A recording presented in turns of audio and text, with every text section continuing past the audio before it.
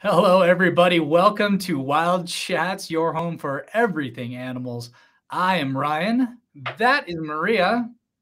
And today I was in a I was in a cutesy mood. I decided Cutesy mood. I was in a Okay. cutesy mood. I was poking around the internet as I'm opt to do, and I came across a lot of just cute animal videos, the cute Okay. baby animal videos, and some are funny. Most are just like aw kind of videos. So, well, the theme today is just going to be aw for the most part, I'm guessing.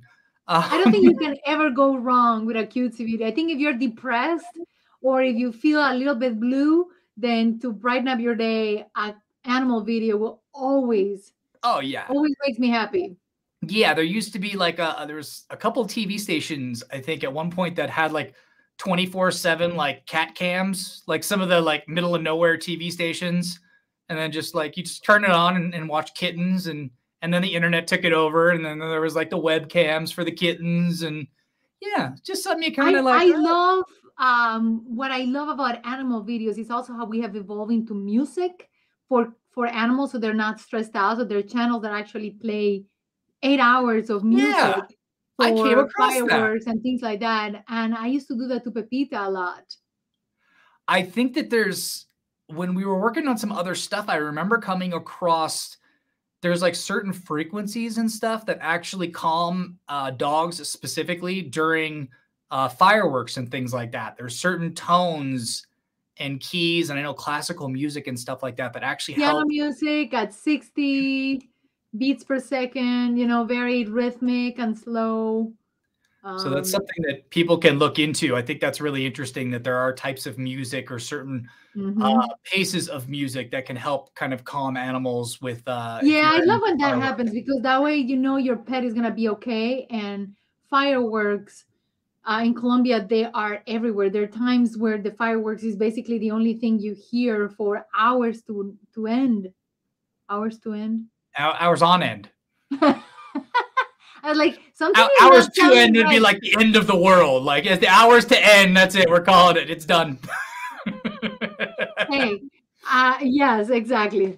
Now, are you sure they were fireworks and not just raucous cheering crowds of soccer fans just going off at any minimal soccer game? Yeah, that is also something very fascinating. Well, actually, you hear in the U.S. when teams are playing, like the Super Bowl and things like that, I'm walking peeps, and all of a sudden you hear this rumbling of people screaming, watching a show or a sport, and you're just like, wow. So that's pretty cool. So, like, what was the first animal you ever saw born? I don't remember the first animal I saw born. But I remember when I was a kid, my uncle had a pig farm. Okay. And one of the women, one of the nice round young ladies. One of the pigs was about to deliver, and I was able to assist, and that was so much fun to be able to assist. And the veterinarian to tease me was like, "Here, you may have to insert your hand." And I was like, "Yes, I have to help." And he's like, "Oh, never mind." Sort of like gross you out and scare you off, and you're like, "Yes, all right, this got even better." I know. I got so excited. The guy was like, "Okay, I hope we don't have to do that then." Somebody needs some human friends. Yeah, that girl is wacko, but well, we knew that. This pig will be born and be my best friend ever. It's mine. My own big pig. So I decided that we're just gonna kind of we're gonna start from the beginning, since it's gonna be from the beginning. Okay. From the beginning? Is it the chicken or the egg, Ryan? Go. It's gonna be the snake and the egg.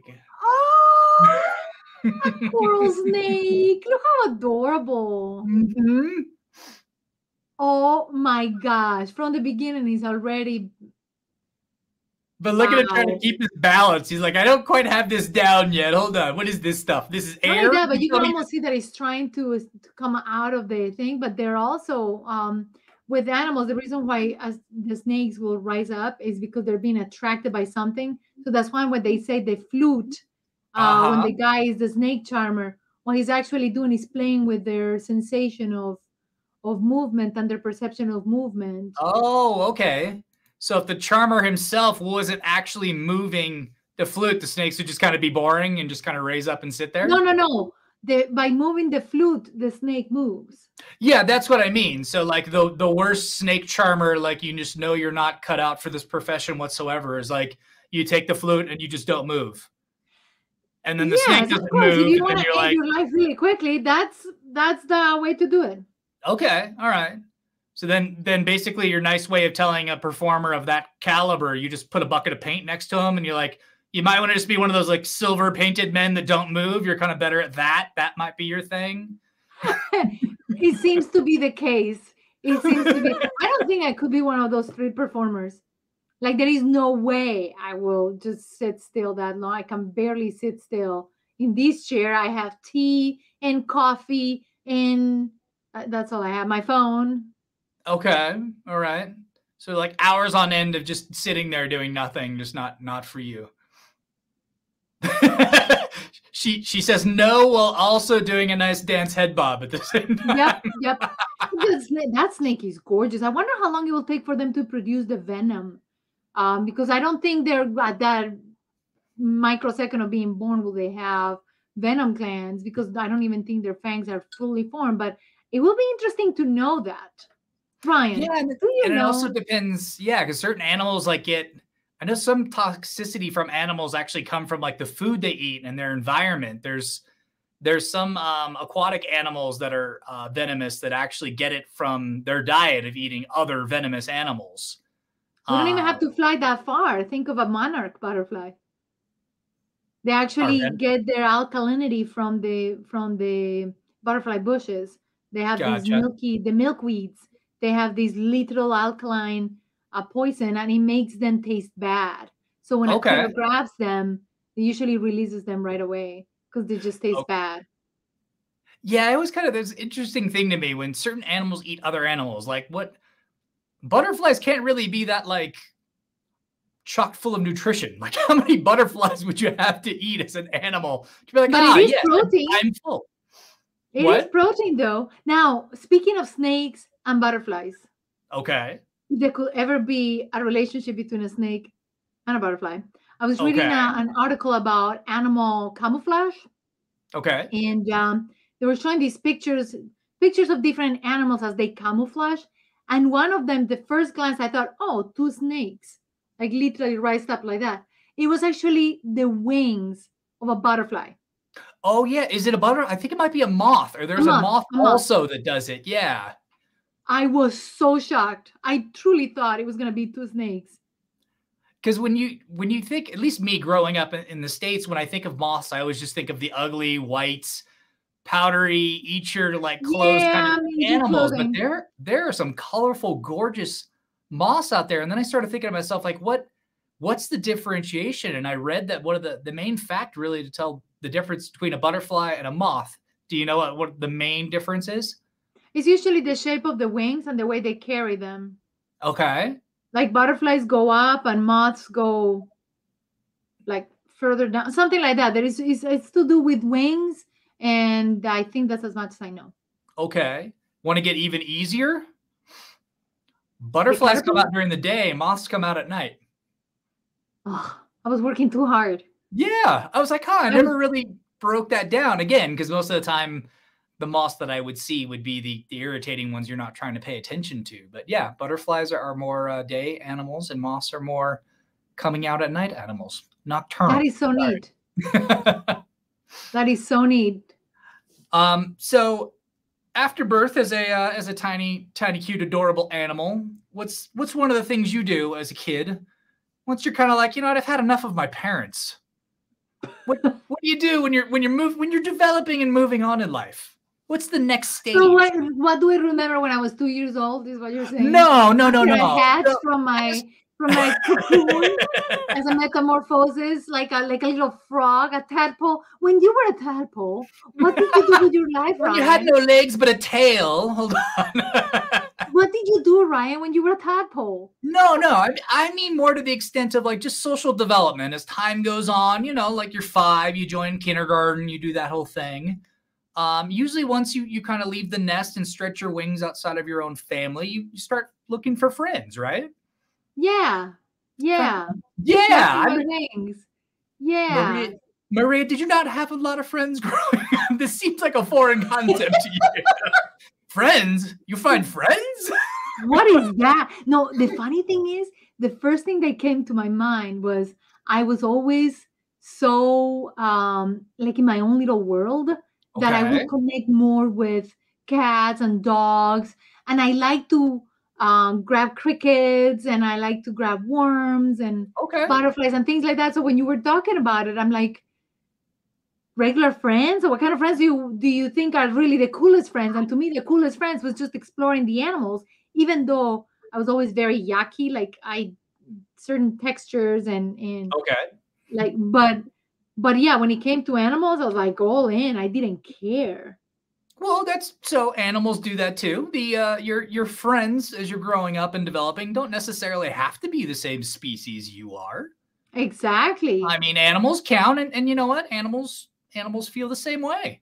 Sometimes a duck makes a lovely friend if you're a puppy on the run. Do you see how cute he was grabbing the duck, and the dog? Look at it. That shot is hilarious. Looks like that shot looks like, I know the dog is not harming the duck. No. But in that particular shot, as the duck is being lifted, that first reaction, look at do you see that other guy trying to get in on the action? Really quickly? I love how the duck's just rolling with it too. It's like he's not trying to walk. He's just like, whatever. Yeah, that dog right there. He's like, wait, hold on. What's up, guys? Where are we going? Yeah, is that a toy? Is that a toy? Wait, that's concrete step. Okay, I guess I'm not coming with you. Hello. But that shot right there is the funniest of all. Now, like, semi-half in the air. I'm like, am I gonna be okay here? So this is where you can tell by a before and after photo how much faster ducks grow than dogs. See, that's both young, right? Both young. Spring chickens, literally. Spring chickens. Oh, yeah, we got to switch it now, buddy. Now you take me. You take me, man. I can't hold you anymore. I can't carry you. You're too big. You're too big. That is adorable. Clearly not the same puppy. I don't know if this is the same couple or not. No. I'm joking, but I just thought that it looked like the same puppy, kind of. I was like, hold on. This puppy over here. And look at that tail. Do you see the bigger dog? Oh. But I just love how the duck is being so friendly. The duck is being very friendly, by the way. What's that? The duck is being very friendly, by the way. Well, when he walks, he looks like he's kind of struggling. Like the dog's a bit heavy for him to carry. And the dog is shaking right there. So I wonder if they put him up in the duck. But the duck is being sweet. Like the duck is being adorable about it. Well, I mean, it looks like he hops on right there. He got on his own. Yeah, but I don't know if that's actually, if you look at him, he's shaking. Go back to the beginning. I wonder if they actually rewound. Because look at the way, you see that was too smooth. It looked like he actually. Oh, you think somebody got creative, so the dog was getting off, and then they just flipped it. They did, because if you look at the reaction of the dog, first of all he's shaking as if he was placed. That's too smooth.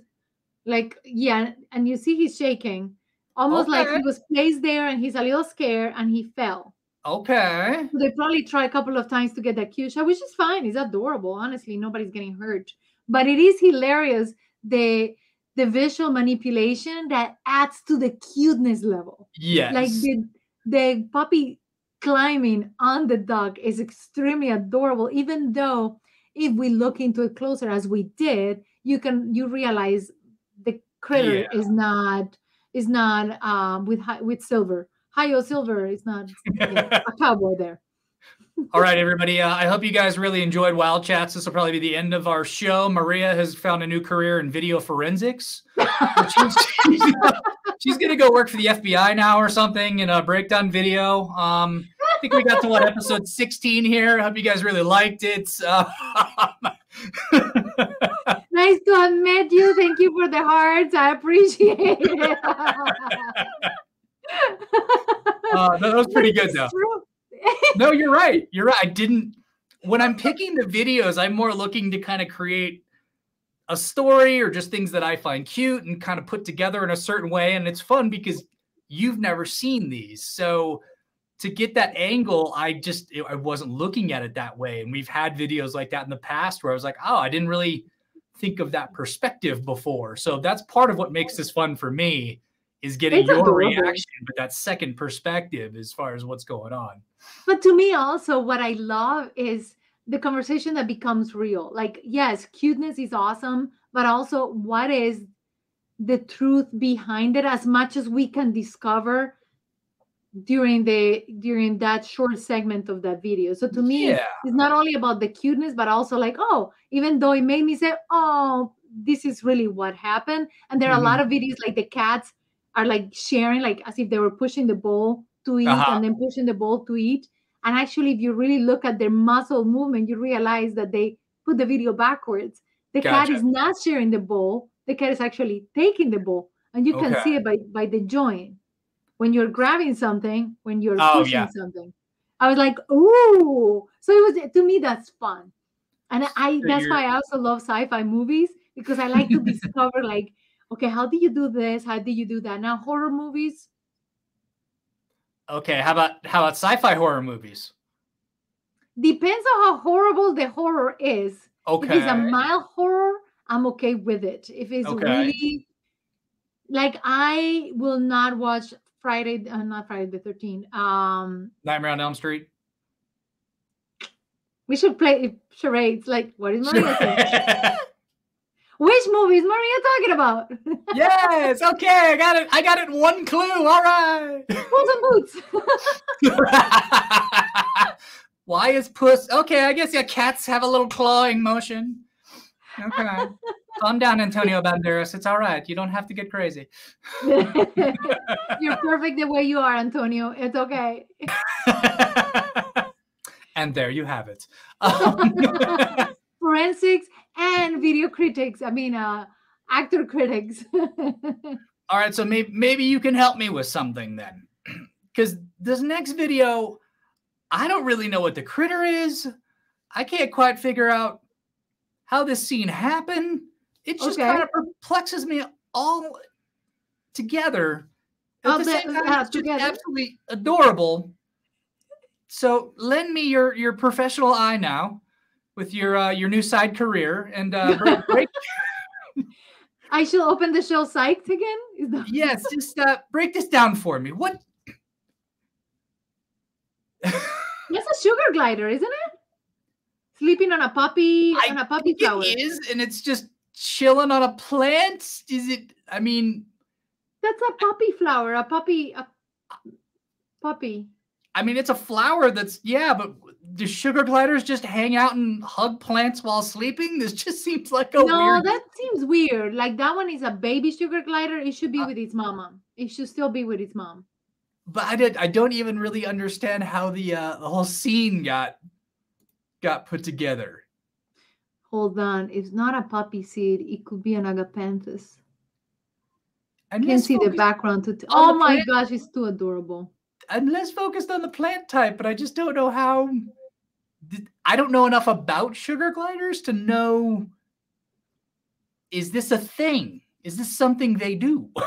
No, because they're nocturnal animals. In fact, so he's sleeping. I find them so fascinating that I started reading a little bit about it. I'm no expert about these gorgeous creatures, but I didn't actually know they were marsupials. I honestly thought they were mammals. Like, I thought they were closer to a squirrel, not closer to an opossum. Okay. And so they have pouches? Opossum because he has an O. I don't know why people pronounce it possum. I thought they were two different animals. I thought they were really close on the chain, but I think there's an opossum and a possum. I think they're two. I think it's just like tomato. You think so? All right, guys. Sound off in the comments below or on the social media feeds if you're catching. We're going to put that in the questions after the show. Is it possum, opossum, or are they two totally different animals? I want to know. I honestly think they're the same. But anyway, going back to sugar gliders, when you go to the northern parts, maybe even I don't know how far north, but I'm talking about like in Michigan, and I think they go up to Georgia and stuff. I don't know how far. Okay. At night, because they're nocturnal, you can actually go quote unquote hunting, and I am super specifying hunting because the fun thing is you go with I don't even think this is good for the animal now that I think about it, but this is what I used to do, which now I'm starting to think it may not be very good, but what you do is you literally hear them, you can hear them squeak, and they squeak different than a bat. High, very, very high pitched noise. And it's just a lot of fun to like capture where the noise is coming from, then point a nice flashlight, and you can actually see them gliding from tree to tree. It is so much fun. I used to take my niece and nephew at night to go hunting for sugar gliders. See, now if you were like British, it'd sound even more cruel. You'd go at night hunting for sugar gliders, and you'd point a torch at them while they're gliding from tree to tree. That's the British word for flashlight. But when you talk about torching an animal, it just sounds like you're flamethrowing it to death. And hunting. Yeah, so now you're like... And torching, yeah. They're gliding towards barbecue. Yes. That was mortifying. If you were curious, that would definitely be bad for the animal. You definitely... Yes, I think flashlighting it is not as bad as torching it. Yes, but still also not as bad as gaslighting it. So flashlighting, then gaslighting, then torching. Okay, we got our levels now. Isn't gaslighting now a slang for like being mean to someone? Essentially, yeah, it's a very specific type of being mean to somebody. But yeah. I actually didn't know that until I started reading like different memes, apps that have different memes. And I'm like, gaslighting, what are you talking about? Until I realized now people are like, oh, are they drip or are they wet or is it? Yeah, now it gets even more fun because then you go to San Diego and you go to the Gaslight District, which is like the downtown area. But then you're like, well, you just go down there to make fun of people? Or is this like the name of the zone? Let's go gaslighting. You get drunk and you do both. I don't know. You're just gaslighting at the gaslight. I don't know. I find fascinating the slangs, and not only that, but when the abbreviations became extremely popular, and I'm not talking about Michael Jackson's song that he does an abbreviation. Don't even remember which one. When I first read LOL, I'm like, lot of love. Like I couldn't figure out what LOL was. I mean, couple of episodes ago, guys, I didn't know what PSA was. So true. That was one of the first ones, I think. That might have been our first episode where I did the PSA, first or second, one of the two. I think so too. And I'm like, what is he talking about? Plus, I thought you were talking about a PlayStation unit. So like, PlayStation, what? So that's as cute as it gets. Okay. You can gaslight me, people. Seriously, you can. In the comments below. It's going on YouTube. I'm sure they're going to. Oh, I don't doubt it. I have hope and whatever. It is what it is. So the nice thing if you do have a pet sugar glider is you can play catch with them. Did you know that? Really? Like you toss them so they catch themselves on a tree? You're pretty close, actually. Surprisingly close. How horrible is that? Yes, it's kind of a version of it's catch and fetch all in one motion here. There you go. Here's how they play catch with a sugar glider. You toss them. But is that a sugar glider? I think so. Oh my gosh, it's an albino sugar glider. Yeah, playing catch. I will die of joy. Look at how cute it is. The fetch version is where you just toss it out as far as you can and it runs back to you. There you go. There's fetch. Number one. Never seen an animal so happy to be thrown. Like you can tell the owner was walking backwards. Yeah, you can see him backtracking. Well, that little critter is having fun. Not nocturnal now, are you? Horrible. Huh? He's not nocturnal now, is he? No, he's not. By the way, having sugar gliders, they people have them as pets, but they're Uh-huh. actually very hard to take care of because they're such omnivores. Basically, they eat a lot of everything, and their nutrition is very picky. And they call sugar gliders because they like this. They have a sweet tooth, is what I Okay. read. Well, I think one of the other problems too that I came across as I was picking through videos and finding other fun stuff was that almost any nocturnal pet, but especially sugar gliders and other animals, you're not going to sleep, guys. If you get a nocturnal animal as a pet, they're active at night. They're running in their wheel at night. They're Yes, bumping around their chinchillas. cage.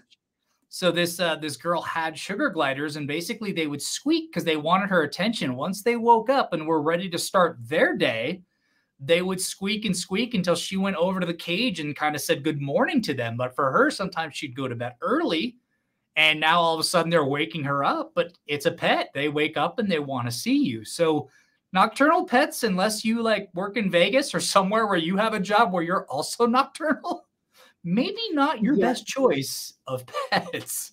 And that's the thing. I think most of humanity is attracted to cuteness. Like a sugar glider is an absolutely adorable creature you can play with, interact with, but taking care of them on what's best for them is not necessarily what fits our schedule, like you said, or feeding. Having turtles is not easy. Honestly, there's so many beautiful creatures that you can have as a pet, including a lion. But is it Mm-hmm. really the best for the animal and for you?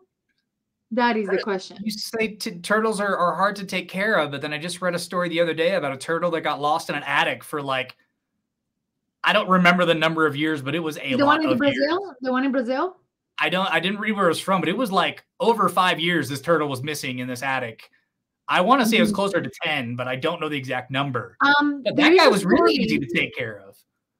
Yes, you're right. And the thing is, turtles are very amazing animals as how they adapt to water intake and things like that. There was a story in Brazil of a turtle that got lost for a couple of decades. Okay. Decades. Not 5 years. Like I think it was closer to 30. We might be talking about And the same animal. I just didn't want to overshoot and kind of be very like dramatic. Like it was 20 because I thought I read 20, but I'm like, even 5 is impressive. I'll just go with 5.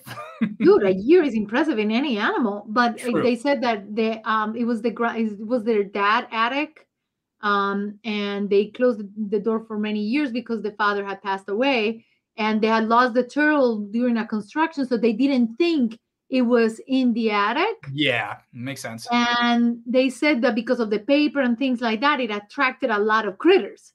So Okay. the animal fed off all those critters. Oh, interesting. Yeah, I didn't delve far enough into it. That's very interesting. Hmm. Hmm. Yeah, Hmm. it's fascinating how animals really do adapt. But Ryan, what's the weirdest pet you have ever actually seen someone have? In person, I gotta say, growing up, I mean, it's just California's a little boring. Everyone's got their dogs and a cat at home or a hamster or a fish. I don't had turtles growing up. Not even a hedgehog? No. That's another Oh, English thing. You don't get a lot of hedgehogs in the United States. my It's neighbor not had a really. hedgehog. It's illegal to have hedgehogs in Colombia, actually. There's a lot of like ferrets are illegal in California. You gotta, man, they are cute, but I just do not like the smell of ferrets. I'm not a ferret Ooh, pet fan. yeah. No. No, ferrets as well as actually you can have a the skunk. I was thinking of Pepe Le Pew. Okay. My Okay. rendition of Pepe Le Pew. Gotcha. Yeah. Yeah. Yeah. I don't I think ferret is almost as exotic as I've ever seen of a pet.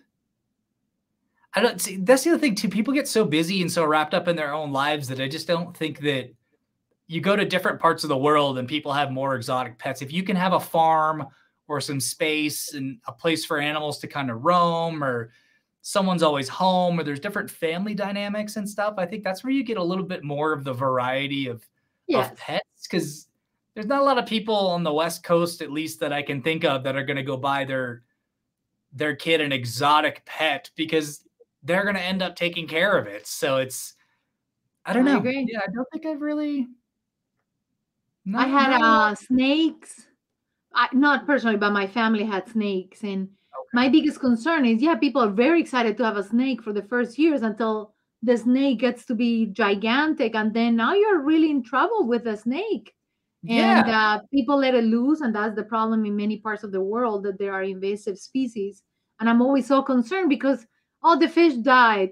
Off it goes to the toilet. Yeah. And you just never know where it's going to end up. Yeah. Hmm. Well, I think sometimes too that families buy. We were talking about just the last episode. We were talking about buying pets for your pets instead of Yes. just you get a dog and you want a second dog. It's like, no, my dog's lonely and he needs a pet. He needs someone to take care of or hang out with. The And emotional support pet for your pet. yeah. So whoever this next family was, I think they had this dog and they're like, you know what? I'm gonna get this dog a cat. They're going to be relatively the same size. They can kind of play and hang out. They're not exactly, the same species, but dogs and cats get along in a house. They can make Yes, good, they do. very good. Pepita's best friend was a cat at first, until the Okay. cat grew out of his britches and decided that dogs were not cool and moved Okay. into the cat clan and literally abandoned Pepita. And he Well, was so sad. oh, that's so sad.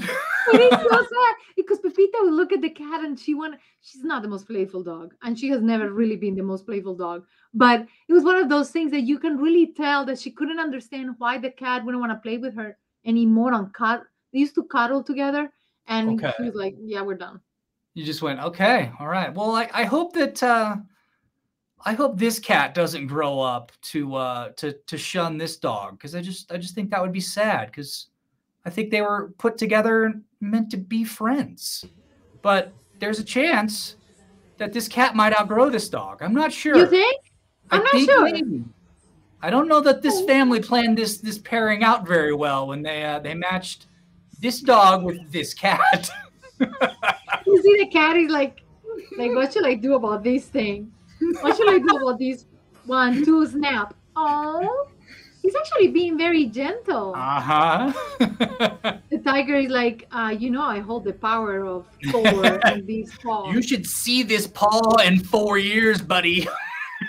Heck, 4 months, not even 4 years. That is the cutest little pair. And that French bulldog is adorable. Uh-huh. Uh-huh. So but he was interested at first. I mean, he was interested at first until the dog turned around and they're like, I don't know how I feel about you. Yeah, I don't unfortunately have any backstory whatsoever as far as how these guys got put together. But let's have some fun like we did in the last episode. You guys. Yeah, Ryan, what do you think happened here? No, I'm not going to give it away this time. I'm going to leave it up to the people in the comments. I will not give you my version of this story. Oh, come on! You guys in the comments below, come up with a story. Make up whatever you want. I had some fun with it on the last episode with why the octopus did not Yes. like the volunteer at the aquarium. Give me some detail. Get a little creative with it. And, tell me how these guys got put together, because I want to see. I want to see the creativity level of our crowd and have some fun with this one. That is awesome. I mean, I know cheetahs and other actually many animals who live in herds or large prides or groups of other animals. They do need to have companions. They really do. And I always go back to cows need friends. And if a cow needs a friend and a horse needs a friend, imagine how animals that like to live together, like cheetahs and lions, they like to live together. They do need a friend so that they can relax. And cheetahs are very flighty. Okay. Literally, they're very flighty. Fun phrase, sounds like cheater, and it's cheetah and flighty, and okay, go ahead. The cheetahs are very flighty, and I love how they run with their tippy toes. So okay, cool, aren't but they do tigers need pretty friends. solitary though? Cheetahs? Tigers are tigers. Tigers solitary? are. Yeah, Tigers are. Okay. Yeah. So maybe that's this guy's problem. But I don't know. You see, when they're young, they are with their mom for a while. Okay. But yeah, they're very solitary. I always worried when you think of cheetahs, going to cheetahs. Okay. Why, Ryan, why does a cheetah cub look like a honey badger when they're cubs? With most animals, I assume it's defensive. That way they don't get attacked, because who's going to mess with a honey badger? Who will think that a weasel will be so scary as to Scarier look than a like cheetah? Yeah. like a top predator. Like, honestly, I was watching a video, and I love videos of animals, as you can imagine, even though I like to do my forensics here. I was watching a video about these cheetah cubs and how they look like badgers, and I'm thinking, oh my gosh, this is just incredible that an animal is that feared, that evolution has taken this top predator, apex predator, into another predator. But most people don't know much about a honey badger or a wolverine if you're in the Americas. That's why bear cubs look like rabbits. Same reason. That everybody's fearful of the rabbits, so the bear cub just. No, I'm just kidding. I was like, how am I gonna debunk this? I just started laughing. You don't have to work that hard. I was like, how is this? Hello. In an imaginary world designed by Ryan, you just don't know what's important here. So if we're gonna go to like imaginary worlds, let's think more fairy tale worlds. And in this next video, the family, I think, had a good intention, but I think that they're gonna regret their decision ultimately in the end. Oh God! Now, for this little girl, this is probably the most magical Christmas she's ever had. A unicorn? Yet I don't think this is going to look like this a year from now. But for now, can I guess what it is? This is her Christmas. Oh, monsters! Yeah. Hey, baby, would you like 7 dogs for Christmas? Here's 7 dogs. Here you go. I mean, I love Chihuahuas. I have a Chihuahua, but I'm going to tell you something. They are very crazy animals. I know. The one on the left looks like Pepita, kind of, when she's younger. I was just going to say, like, that doggy looks like Pepita. She's adorable. She has very pretty hair. Very pretty hair. Long-haired Chihuahuas. And, well, that's a Pomeranian. There's a Pomeranian on the left, right? Yeah, they threw in a few. I know they're not all puppies. I'm sure those dogs have been in the family for a while. But when I first saw it, they're so tiny. I'm like, oh, the parents are going to regret that choice. Then I looked at the clip a little more, and I was like, okay, those are just a bunch of like tiny breed dogs that are still young, but not like puppies. Can you imagine getting that many dogs all at once? I mean, if you're a rescue, I understand, because, you know, if it's a mother who just bred all those puppies, that's fine. But speaking of that and cuteness, I was watching a video of this female dog trying to keep her. She had a large litter. There were like 10 Labrador puppies and her. And when the owner opened the gate to let her in, right away she took charge of those puppies. She was not messing around. I mean, she was barking at them, telling them to stay away. And as soon as they all dropped, like they were all calm and collected, she allowed them to feed off of her. I was so impressed. Nice. I'm like, wow, this is a good mom. Very good mom.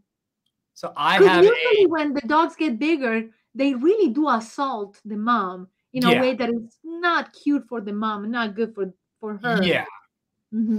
Yeah, there's always that borderline of when do you wean them off and how do you wean them off? And then some go for it and some don't. And yeah, especially because they start catching bad behaviors as they get older and they're still breeding, feeding from the mom. They start catching really bad behaviors. And some veterinarians do say that 8 to 10 weeks is the way to go. I still think they're too young, but that's me because I always think animals should be longer with their mom. But hey, let the experts decide. I thought the rule was like 3 months or something like that. It's like the earliest you should pull a puppy away from its mom. 8 to 10 weeks. Okay. Yeah, that's barely 2 months, so that's even a lot. Yeah, it's a little sooner than I thought I had It's a heard. lot sooner than I thought, but that's what some people suggest, which I think is crazy. But hey, whatever. Another thing you guys can comment on is what your Yeah, veterinarian told you, because it yeah, also could be depending on the breed, depending on the country. Who exactly. knows? You Mhm. want to run through some fun baby animal facts? Let's do it. Should we? Let's go through a little smattering of baby animal facts. So Smothering. smattering. We're gonna go through a little collection. So Okay. you know how like babies babble and you can't really understand what they're saying. Like sometimes the parents can. There's a little kind of baby ease going on there as babies babble and they kind of work themselves into language by just mimicking sounds and kind of Yes. going through the process of getting their vocal Yep. cords and learning all that. Well, apparently marmosets do the exact same thing. Like you'll hear them babble, babble, babble, and it's that same progression of learning the sounds of their mother and learning that form of language. It's like exactly like human babies. That's adorable. I have another. I have one. I have one. Okay. Chickens. The mother will talk to the eggs before they hatch. Like she will talk to them. Like she will make noises so that they identify her. I like Okay. chickens. They're adorable. Can I one up you without being cruel? Of course you Chickens, can. chickens and turtles can communicate to each other and their mother through the egg shell, through exactly that system of But sound. how? I mean, the thing is the incubation of a chicken and the incubation of a turtle are completely different, since the incubation of a turtle, the mother literally lays the eggs, covers them, and off she goes. No, So they can with it communicate egg to egg. among each other. Yes. I Also find it to be among so each other. fascinating also because depending on the temperature in which they are, they'll be either Mhm. male or female. Isn't that, to me, that's just mind boggling. I was reading an article the other day that unfortunately, because of the temperatures of the water and stuff that some of the alligators and crocodiles are being born in, like they're all female, I think. They're all turning out to be one sex because of the temperature of the environment. Ooh. So you're ending up with this unisex situation starting to evolve with some of the reptile species. Wow, that is very saddening. That is very saddening and worrisome. Mm-hmm. Although one male, they tend in the reptilian world, they tend to travel. They're not always stay with the mother. Now the mother crocodile does stay with her babies, and it is Mm-hmm. just so adorable how they talk to each other. To me, that's one of the cutest things. How they Mm-hmm. speak to each other, and their body language is so rich. When you think of alligators, people don't think of them as profoundly smart and profoundly communicative animals, and they Mm-hmm. truly Mm-hmm. are. Their body language is fascinating. When they open their mouth and start squeaking, it's a way to call their mom. Oh, they just made me so Yeah, happy. sea lions do the same thing. That was one of the facts that I had found, that they basically do the exact same thing as far as vocalizations, communicating with one another with their parents. And then Mm-hmm. you start realizing, even with Pepita, like she barks a lot and has weird coughing. I Mm-hmm. already knew if the coughing she's producing is just because she's upset, Mm-hmm. or, and that goes with the baby thing you were talking about. You know your dog, you know your baby, you get to understand. Literally, you can translate what they're saying, Yeah, and I for love sure. that. I'm like, oh, she's hungry. And my Uh-huh. sister's like, how do you know she's hungry? I'm like, I know. I already know my dog. Yeah. I mean, Mhm. yeah, exactly. You build this communication, whether there's actual spoken language or not, with, yeah, when you bond. Well, also body language, and we think of language as a measure of intelligence, and what we don't realize is the fact that we don't understand it doesn't mean they're not communicating. And body Yeah. language is so big in the animal world. I actually find it amazing what they're saying amongst each other, yet we think, oh, they're just lifting their ears. No, they're not lifting their ears. They're really telling you stuff, the way they move their Yeah. ears. Well, that's the other thing too, is I forgot the animal. I think it's giraffe, but they just found out very recently that they're communicating on a frequency that we just can't hear. So animals that we think don't speak actually do speak. It's just at a frequency we can't hear. So there's a hum amongst the I know it's not a pack for giraffes, but among the group, the herd, and they communicate to each other pretty consistently. We just They have never hear been among the herd. Yes. They're heard among the herd. Yes, exactly. You heard me correctly, correct? Right? I heard you right. So did the herd. Right. Yeah. Have you ever seen a baby elephant? Like, Yes. really? How small? Like week old, 2-week old?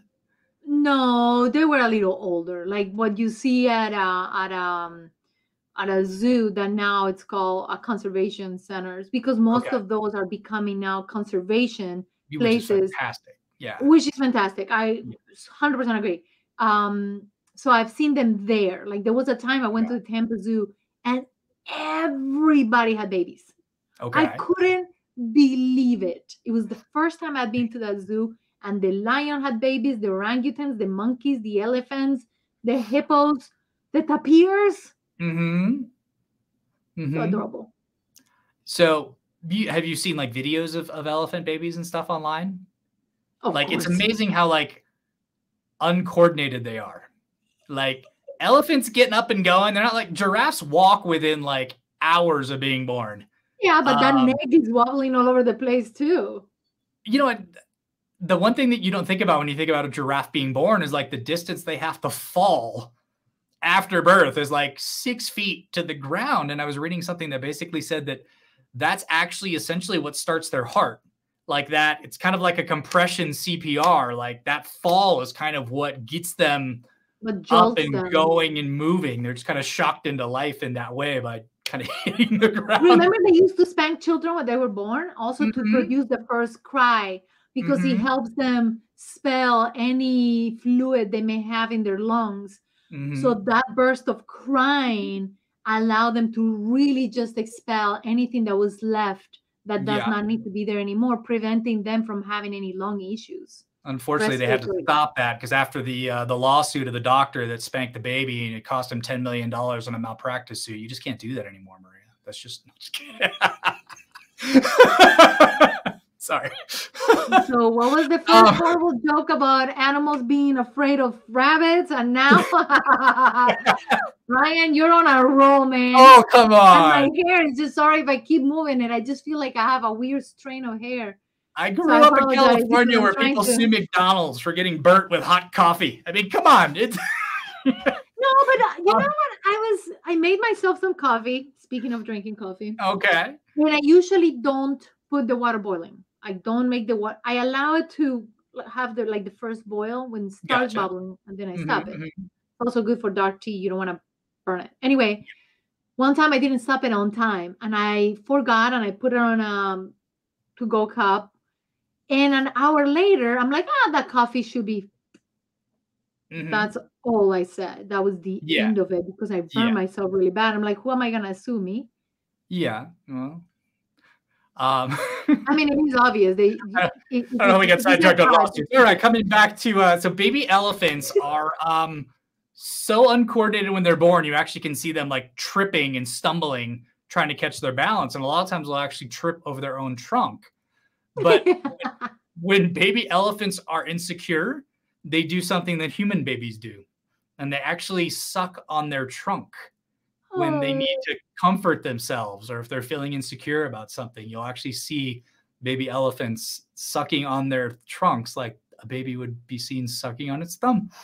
That is so adorable. That is so completely adorable that an animal will do that.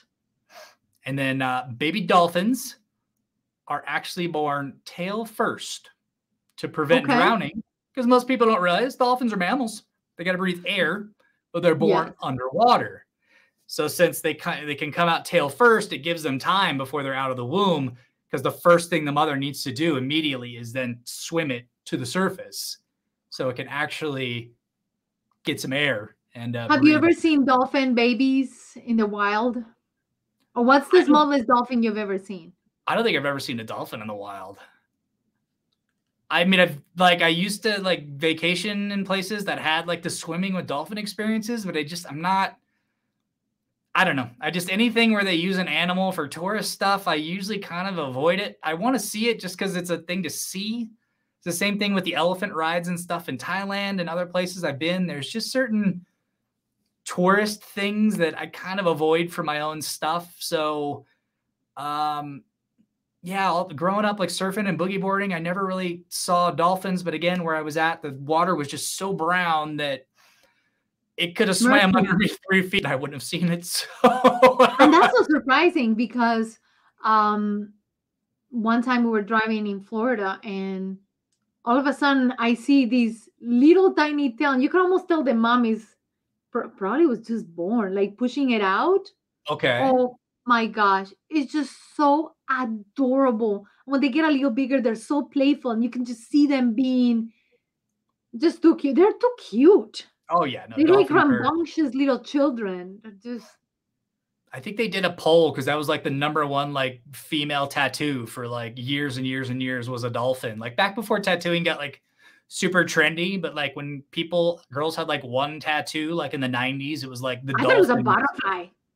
Okay, I think butterfly was on the list too. There was just like the simple, like most popular tattoos. I don't know why I read this list, where I read it. Clearly it was 20 years ago, but I remember it sticking in my brain, going, dolphin, huh? Okay, dolphin. Okay. That would not have been my choice. If I ever get one, I wanted to be a dragon. Or You're just like, I'm going to go from no tattoos to like full dragon up my back with the tail down one arm and like the head popping on my shoulder. Like if I'm going, I'm going here. Yeah, that'll go with my personality. With my bubbly personality, I want to have a dragon just coming out. And it's got to fit on your body. So of course it'll be in line with the theme of this video. It would be a baby dragon because you know it's got to fit on you. Baby dragon. A little tiny puff of like smoke as he's learning to pop smoke. See, that'd be a Western dragon because Eastern dragons, I don't think blow smoke. I don't think the dragons. No, I think they're water dragons. A lot of them are water dragons. I think there's air dragons and stuff too, but the fire thing came from like the medieval ages in the West is where the myth of the fire dragon came. Okay. It's not an because Eastern. I thought the Ningas, was it the Ningas? The reason why Chinese tradition uses a lot of red is to scare the Ningas. I think it's called the Ningas. It's and they use fireworks. No, they have a ton of dragons in their culture, and they're very symbolic, and they're very tied into different aspects of culture and symbolism and stuff. They just don't produce fire. But yeah, you're right. The fireworks were there to scare them away, the noises and stuff, but they're just not fire-breathing dragons. That's a very Western idea of dragons. I wonder where that came from. I bet you there was somebody who was a pyromaniac, and they just, oh no, it was a dragon. There's that era back in like the Middle Ages where everything was something. Like there's whole videos that I've seen of like this animal used to be called this, or they never thought this animal even existed, or it was actually this animal. And that is so fascinating to me. It's very human nature though. Like imagine living in a time where there's no electric lights. All you have is fire. So essentially it's camping. Once it gets dark, like your mind starts thinking things and you start hearing things and I've said this before, like I enjoy camping, but I don't like the aspect of camping of being in the tent because I'm like, there's this little sheet of nylon separating me and whatever is out there. And then you start hearing noises and you're like, well, I'm not really inside and I'm not really protected from anything. If something mosquitoes. Okay, I'm protected from mosquitoes. We're gonna go with that. Okay, but yeah, I can imagine at that era and then people are dying of disease and you have to come up with a reason for all these things happening that you don't quite understand because whatever knowledge of science had come about through the Renaissance kind of got lost in the Middle Ages. So yes, I can kind of see where like fire dragon is just probably nowhere near even close to the worst thing that they thought up in their brains. I just love the cave drawings of also when you look at cave drawings and the perception of animals as they were trying to also understand the world. Mm-hmm. And then you can even get to, oh, this is supposed to be an alien ship. And I'm thinking, was it really an alien ship, or was it a creature they didn't understand properly, or just natural phenomena that was truly natural? Like they used to think witches were horrible because they, I don't know, acupuncture was created and therefore they're healing, and it just happened to be pressure points, because we don't understand it, then it's all Yeah. witchcraft. Yeah. I mean, I forgot who said it. There was some famous scientist that basically had the, any technology sufficiently advanced is perceived as witchcraft by any society that, doesn't have a concept of what that thing is. Mm-hmm. And I'm sure it's so easy when you look back to say stuff like that. But I mean, they used to thought a dinosaur was roaming around Africa and it was just the super duper large lizards. But since so few people saw them because they didn't go into their habitat or range, it just became, I can't think of the name of the dinosaur, but there's a name for it that they still think. Sauropod? Are you talking about the one with the long neck? No, I'm talking about there's actually it's like a Tyrannosaurus Rex. Okay. It's a cryptid essentially that people still believe and talk about in certain You're parts of talking Africa. about the mokele-mbembe in Congo. Yeah, that's it. That's it. It's a sauropod. It's a sauropod. Oh, was it? Oh, okay. I thought it was a I thought it was like a T-Rex looking thing. No, it's a brachiosaur or a sauropod. Oh, okay. So I got it wrong. Yeah, it's either a brachiosaur or a sauropod. I honestly don't know much of the difference between the two of them. Okay, all right. Okay. But it's called the mokele-mbembe. And sometimes when Pepita, it's a little bit of a pain, I call her the mokele-mbembe. That one I've heard about 20 names for Pepita. I have not heard the dinosaur nicknames. There goes your cryptozoology. Oh, man. There's some fun cryptid videos out there. You've done a couple of them, haven't you? Yes. Yes, okay. We've done a couple. Right. They're fascinating. So I should have just tried to make it up. Gotcha. Otherwise, I wouldn't know it. All right, guys. We are going to head out because now our conversations are already veering way off of baby animals. And Maria and I can talk for hours upon hours, which is how this channel kind of got started. But since we veered away from the main topic, we will say goodbye. If you guys get a chance, please hit the subscribe button and click the bell icon for us so you get notifications of all our videos. If you're catching the audio podcast, please follow us. No matter where you're catching us, guys, please write us some comments. We love to read those. We like to know what you guys think of the show, especially now at the beginning as we're developing. And we will see you guys next time. Thank you so much. Thank you, guys.